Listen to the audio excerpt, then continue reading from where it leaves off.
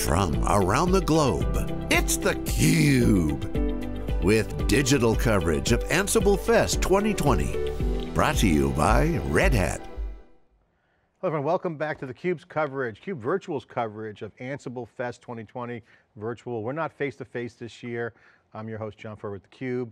We're virtual, it's theCUBE Virtual. We're doing our part, getting the remote interviews with all the best thought leaders, experts, and of course the Red Hat experts. We got Walter Bentley, Senior Manager of Automation Practice with Red Hat, and Jason Smith, Vice President of North American Services. Back on theCUBE, we were in Atlanta last year in person. Guys, thanks for coming on virtually. Good morning to you. Thanks for coming on. Good morning, John. Good morning, good morning. So since AnsibleFest last year, a lot's happened. We're actually living in it seems to be an unbelievable 2020, depending on who you talk to. It's been the craziest year of all time. Fires in California, crazy presidential election, COVID, whole 9 yards. But the scale of cloud has just unbelievably moved so faster. You know, I was commenting with some of your colleagues around the Snowflake IPO. It's built on Amazon, right? So value is changed, people are shifting. New modern apps are you're starting to get clear visibility on what these modern apps are looking like. It's cloud native, it's legacy integrations, it's kind of beyond lift and shift as we've been saying in the business. So I'd love to get, Jason, we'll start with you, your key points you would like people to know about AnsibleFest 2020 this year, because there's a lot going on this year, because there's a lot to build on and there's a tailwind for cloud native and customers have to move fast. What's your thoughts? Yeah, so a lot has happened since last year, and customers are looking to be a lot more selective around their automation technology. So they're not just looking for another tool, they're really looking for an automation platform, a platform that they can leverage more of an enterprise strategy and really be able to make sure that they have something that's secure, scalable, and they can use across the enterprise to be able to bring teams together and really drive value and productivity out of their automation platform. What's the key points in the customers and our audience around the conversations, around the learning, there's new stuff happening in using Ansible this year? What are the key top things, Jason? Can you comment on what you're seeing, the big takeaway for our audience watching? Yeah, so lots changed, like you said, since last year. We've worked with a lot of customers around the world to implement Ansible and automation at scale. So we're using our automation journeys, as we talked about last year, and really helping customers lay out a more prescriptive approach on how they're going to deliver automation across their enterprise. Customers are really working with us because we're working with the largest customers in the world to implement their strategies. And when we work with new customers, we can bring those learnings and that experience to them. So they're not having to learn that for the first time and figure it out on their own, but they're really able to learn and leverage the experience we have through hundreds of customers and at enterprise scale, and can take the value that we can bring in and help them through those types of projects much more quickly than they could on their own. It's interesting, we were looking at the research numbers and look at the adoption of what Ansible's doing, and you guys with Red Hat, it's pretty strong. Could you share on the services side, because there's a lot of services going on here, not just network services and software services, just traditional services. What are the one or two reasons why a customer engages with Red Hat services? What would that be?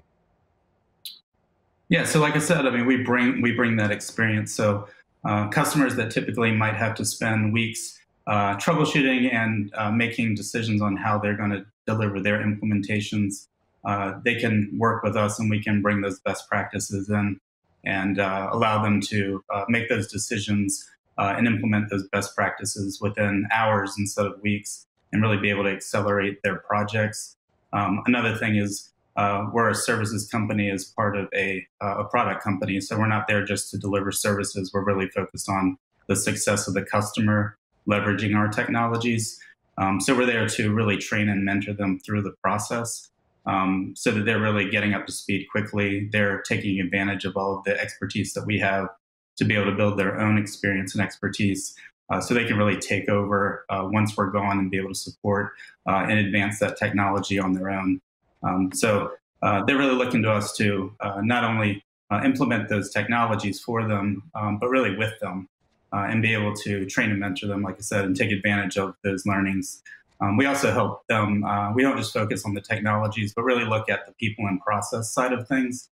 So we're bringing in a lot of principles from DevOps and Agile and open practices and helping customers really transform and be able to do things in a new way to be much more efficient, a lot more agile, be able to drive a lot more value out of our technologies. Walter, I got to ask you, last year we were chatting about this, but I want to get the update. And I'd like you to just give us a quick refresh definition about the automation adoption journey, because this is a real big deal. I mean, we're looking at the trends. Everyone realizes automation is super important at scale as you think about whether it's software, data, anything's about automation, it's super important. But it's hard. I mean, the marketplace, we were looking at the numbers. I was talking to IDC for you guys at this festival, AnsibleFest, and they said about 5 to 10% of enterprises are containerized, which means this huge wave coming of containerization. This is about the automation adoption journey, because you start containerizing, right? You start looking at the workflows on the pipelining, how the code's being released and everything. This is important stuff. Give us the update on the automation adoption journey and where it is in the portfolio. Well, yeah, just as you kind of called it out, last year on main stage in AnsibleFest, almost every customer expressed the need and desire to have a strategy as to how they drive their adoption of automation inside their enterprise. And as we've gone over the past few months of putting this in place with many customers, what we've learned is that many customers have matured into a place where they're now looking at the end-to-end workflow.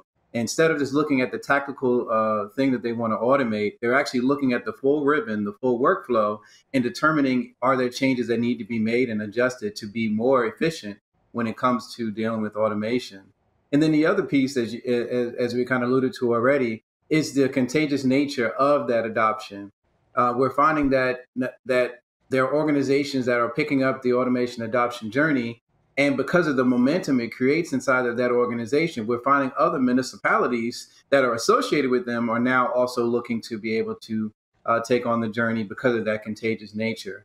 So we can see that how it's spreading in a positive way, and we're really looking forward to being able to do more of it as the next quarter and the next year comes up. Yeah, and that whole sharing thing is a big part of the content theme and the community thing. So great reference on that. Good things, word of mouth and community and collaboration is a good call out there. A quick question for you. You guys recently had a big win with NTT Docomo and their engagement with you guys on the automation adoption journey. Walter, what were some of the key takeaways? Jason, you can chime in too. I'd like to get some specifics around where it's been successful. To me, that customer experience was one that was really exciting, primarily because we learned very early on that they were completely embodying that open source culture. And they were very excited to jump right in and even, went about creating their own community of practice. We call them communities of practice. You may know them as centers of excellence. They wanted to create that very early in increments, way before we were even ready to introduce it. And that's primarily because they saw how being able to have that community of practice in place created an environment of inclusion across the organization. They had legacy tools in place already. Actually, there was a homegrown legacy tool in place. And they very quickly realized that it didn't need to remove that tool. They just needed to figure out a way of being able to how to optimize and streamline how they leverage it, and also be able to integrate it into the Ansible automation platform. And so another thing I wanted to very quickly note is that they very quickly jumped onto the idea of being able to take those large workflows that they had and breaking them up into smaller chunks. And as you already know from last year when we spoke about it, that's a pivotal part of what the automation adoption journey brings to an organization. So to sum it all up, they were all in. They were very automation first mindset is what was driving them. And all of those personas, all of those personal and cultural behaviors are what really helped drive that engagement to be very successful. Jason, I'll get your thoughts on this because again, Walter brought up last year's reference to breaking things up into modules. If you look at this year's key news, it's all about collections. You're seeing content as a big focus, content being not like a blog post or a media asset like this is content, but code is content, it's sharing, it's being consumed by other people, there's now community. You're seeing this theme of enabling. I mean, you're looking at successes like you guys are having with NTT Docomo and others. Once people realize there's a better way and success is contagious, as Walter was saying, you're now enabling new ways to do things faster at scale and all that good stuff. Go check out the keynotes. You guys talk about it all day long with the execs. But I want to learn, right? So when you enable success, people want to be part of it. So I can imagine there's a thirst and demand for training and the playbooks and all the business models, innovations that's going on. What are you seeing for people that want to learn? Is there training, is there certifications? Because once you get the magic formula, as Walter pointed out, and we all know, once people see what success looks like, they're going to want to duplicate it. So as this wave comes, it's like having the new surfboard. I want to surf that wave. So what's the update on Ansible's training, the tools, how do I learn? Is it certification involved? Just take a minute to explain what's going on. Yeah, so it's been a crazy world, as we've talked about over the last 6-7 months here. And we've really had to adapt ourselves and our training and consulting offerings to be much more of, be able to support our remote delivery model. So we very, very quickly, back in the March timeframe, were able to move our consultants to a remote workforce and really implement the tools and technologies to be able to still provide the same value to customers remotely as we have in person historically. And so it's actually been really great. We've been able to make a really seamless transition. And actually our CSAT Net Promoter Scores have actually gone up over the last 6 months or so. So I think we've done a great job being able to still offer the same consulting capabilities remotely as we have on site. And so that's obviously with a real personal touch, working hand in hand with our customers to deliver these solutions. But from a training perspective, we've actually had to do the same thing because customers aren't on site. They can't do in-person training. We've been able to move our training offerings to completely virtual. So we're continuing to train our customers on Ansible and our other technologies through a virtual modality. And we've also been able to take all of our certifications and now offer those remotely. So whereas customers historically would have had to go into a center and get those certifications in person, they can now do those certifications remotely. So all of our training offerings and consulting offerings are now available remotely, as well as they were in person in the past and will be hopefully soon enough. But it's really allowed us. You had to adopt to virtual. You had to adopt to virtual. Excuse me? You had to adopt to the virtual model quickly for training. Exactly. Right, what about the community role? What's the role of the community? You guys have a very strong community. Walter pointed out the sharing aspect. Well, I pointed out, he talked about the contagious. People are talking. You guys have a very robust community. What's the role of community in all this? Yeah, so as Walter said, we have our communities of practice that we use internally. We work with customers to build communities of practice, which are very much like centers of excellence, where people can really come together and share ideas and share best practices and be able to then leverage them more broadly. So whereas in the past, knowledge was really kept in silos, we're really helping customers to build those communities and leverage those communities to share ideas and be able to leverage the best practices that are being adopted more broadly.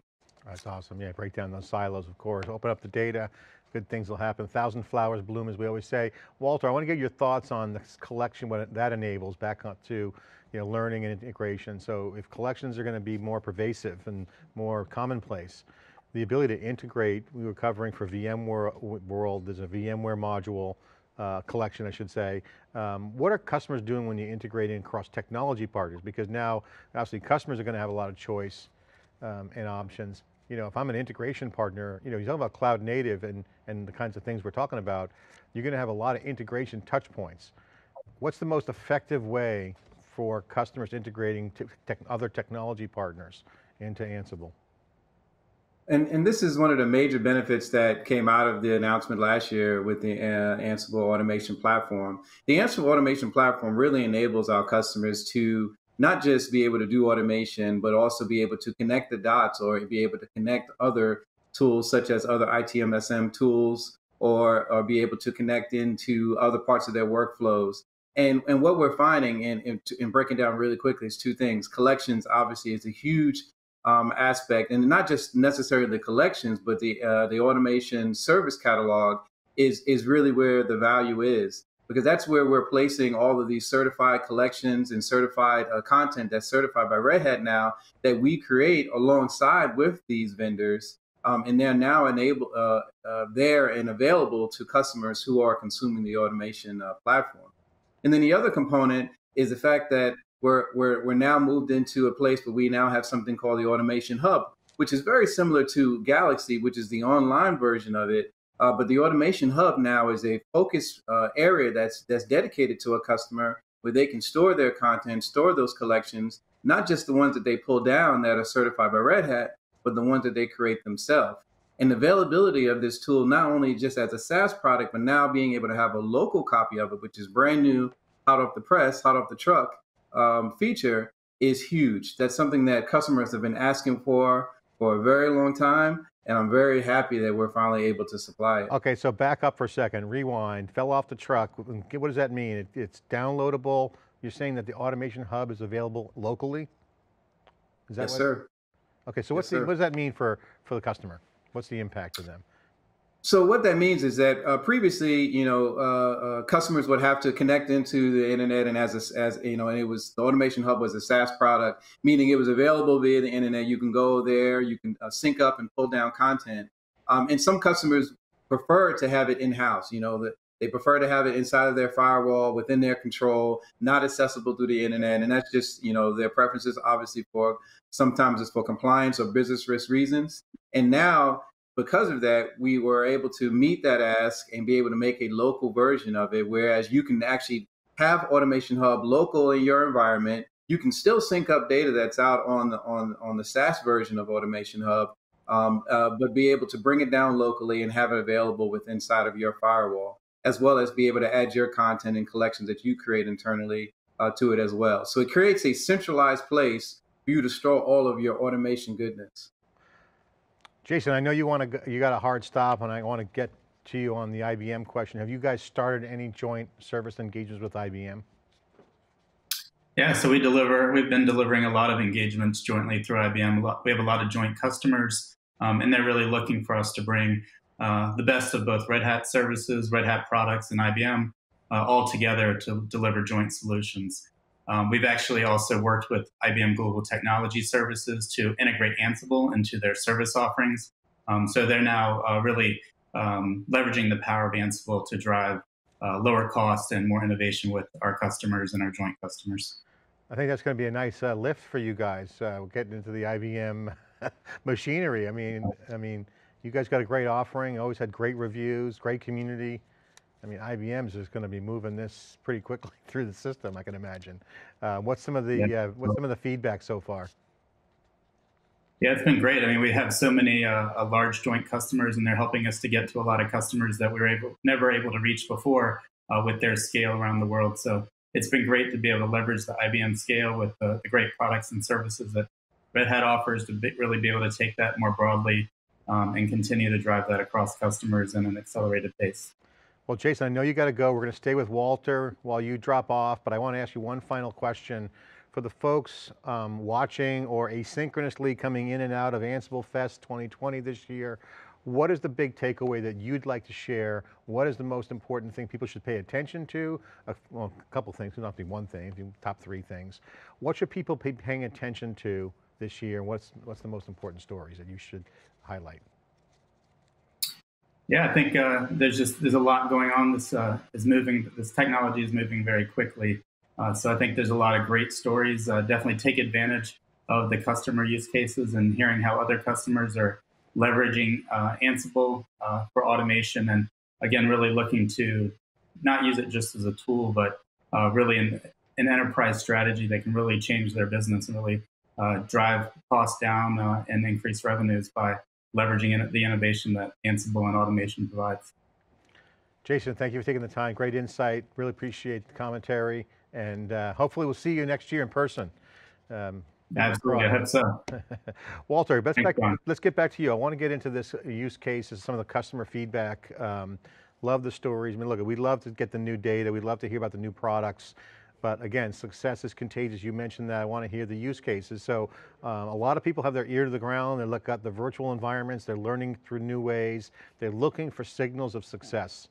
So I got to ask you, what are the things that you're hearing over and over again as you guys are spinning up engagements? What are some of the patterns that are emerging that are becoming a trend in terms of what customers are consistently doing to overcome some of their challenges around automation? Absolutely. So what we're finding is that over time that customers are raising the bar on us. And what I mean by that is that their expectations out of being able to take on tools now has completely changed. Specifically when we're talking around automation. Our customers are now leading with the questions of trying to find out, well, how do we reduce our operational costs with this automation tool? Are we able to increase revenue? Are we able to really truly drive productivity and efficiency within our organization by leveraging it?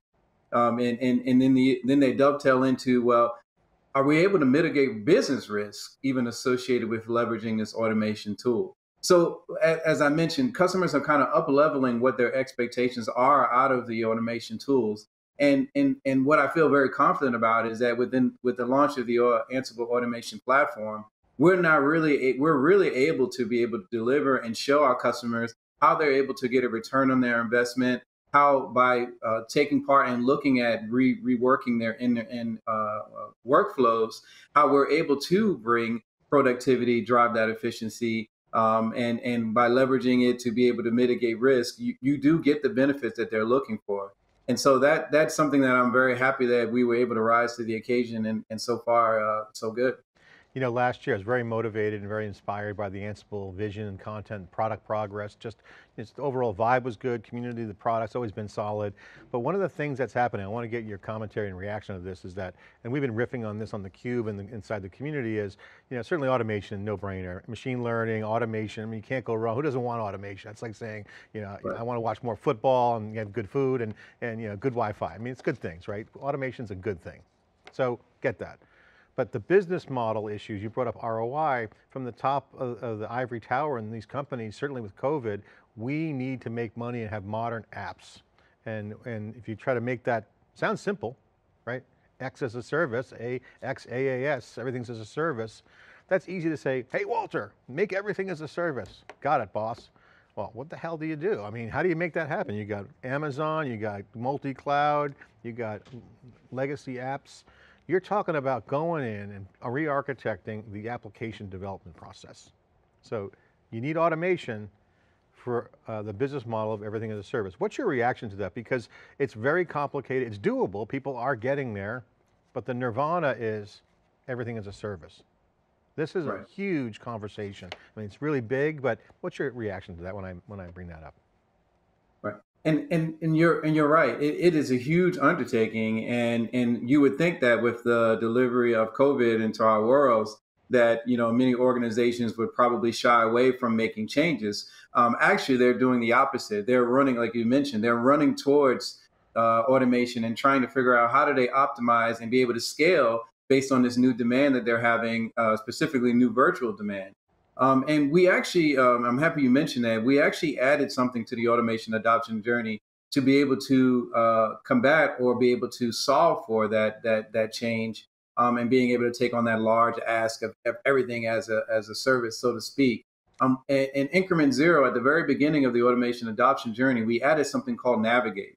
And what Navigate is it's a framework where we come in and not just evaluate what they want to automate and bring that into a new workflow, but we evaluate what they already have in place, what automation they have in place, as well as the manual tasks. And we go through and we try to figure out, how do you take that very complex, large thing and stream it down into something that can be, first off, determined as a service and made available for your organization to consume, and as well as be able to drive that business, the business risk, or be able to drive your business objectives forward. And so that exercise that we're now stepping our customers through makes a huge difference and kind of puts it all out in front of you so that you can make decisions and decide which way you want to go, and taking one step at a time. Yeah, it's interesting, great insight, great comment. I think this is really where the dots are going to connect over the next few years. Everything as a service, you got to lay the foundation. But if you really want to get this done, I got to ask you the question around Ansible's ability to integrate and implement with other products. So could you give examples of how Ansible has integrated and implemented with other Red Hat products and or other types of technology vendors' products? So the one example that always pops to the top of my head, and I have to give a lot of credit to one of my managing architects who was leading this effort, was the simple fact that when you think about a mainframe, right? So now IBM is our new family member. When you think about mainframes, you think about IBM. And it just so happens that there's a huge ask and demand and push around being able to automate ZOS mainframe. And IBM had already embarked on the path of determining, well, can this be done with Ansible?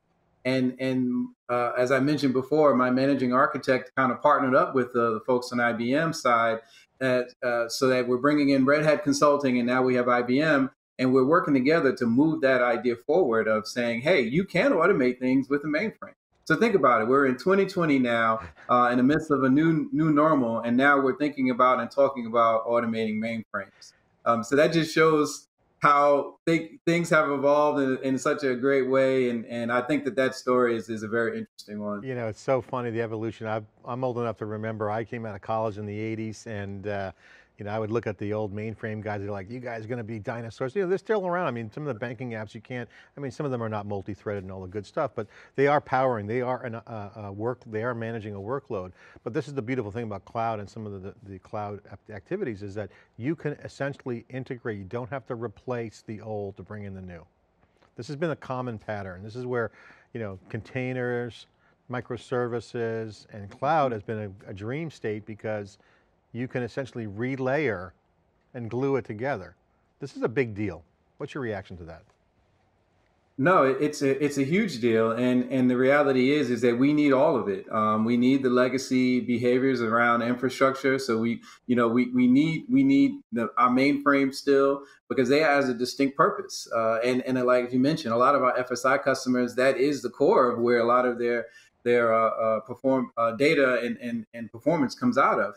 And so it's definitely not a pull out and replace. It's more of how they integrate and how can you streamline them working together to create your end-to-end workflow. And as you mentioned, making it available to your organizations to consume as a service.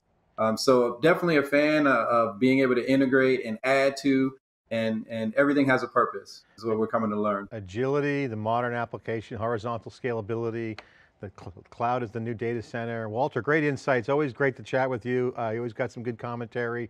I want to ask you one final question. I asked Jason before he dropped off, Jason Smith, who was our guest here, he hit a hard stop. What is the most important story that people should pay attention to this year at AnsibleFest? Remember, it's virtual, so there's going to be a lot of content around there. People are busy, it's asynchronous consumption. What should they pay attention to from a content standpoint? Maybe some community sites, is there a Discord group? I mean, how are you guys, what should people look at and this year, and what should they walk away with as a key message? Take a minute to share your thoughts. Absolutely. So the absolutely key message is that, you know, kind of similar to the message that we have when it comes down to the other circumstances going on in the world right now, is that we're all in this together. As an Ansible community, we need to work together, come together to be able to share what we're doing and kind of break down those silos. So that's the overall theme. I believe we're doing that with the new, so definitely pay attention to the new features that are coming out with the Ansible automation platform. I alluded to, you know, the on-prem automation hub, that's huge. Definitely pay attention to the new content that is being released in the service catalog. There's tons of new content that focus on the ITSM tools, so being able to integrate and leverage those tools in an easier model. There's a bunch of network automation advances that have been made. So definitely pay attention to that. In the last teaser, and I won't go into too much of it because I don't want to steal the thunder, but there is some distinct integrations that's going to go on with OpenShift around containers and the Ansible automation platform that you definitely are going to want to pay attention to. If anyone is running OCP in their environments, they're definitely going to want to pay attention to this because it's going to be huge. Private cloud is back, OpenStack is back, OCP, you got OpenShift has done really well. I mean, again, cloud has been such a great enabler and bringing all this together for developers and certainly creating more glue, more abstractions, more automation. You know, infrastructure as code is here. We're excited for it. Walter, great insight, great conversation. Thank you for sharing. No, it's my pleasure, and thank you for having me. I'm John Furrier with theCUBE, your host for theCUBE Virtual as part of AnsibleFest Virtual 2020 coverage. Thanks for watching.